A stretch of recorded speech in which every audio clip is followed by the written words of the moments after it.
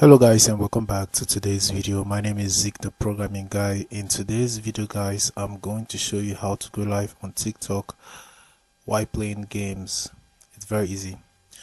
So let's get started with the process. By the way, I have a video now. You can do this on the TikTok Live Studio application. So if you want to check out the video, I have the link added in the description box of this video and also in the comment section of this video. Alright, so let's get started with this one. So if you want to go live on TikTok while playing games, this is how you can do it. Just have to open your TikTok application and then click on the plus sign at the bottom and then select the live on. Then you're going to find this mobile gaming option just below the go live button. Alright, so if you're able to see it there, go ahead and click on the go live button. So once you select it, you have to select it first. So after selecting it, go ahead and click on the go live button. So if you click on the go live button, you're going to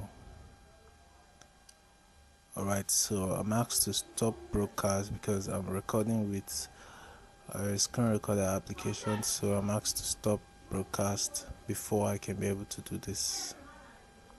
Alright, so if you actually want to do that, you just have to select this mobile gaming option, click on the go live button, and you'll be asked to select the gaming topic. Go ahead and choose the gaming topic and then click on go live, and then once you are live on TikTok, your screen is going to be blank, nothing will be shown right there. So you just have to go out from your TikTok like this and choose the game on your device. So you must have the game installed on your device, right?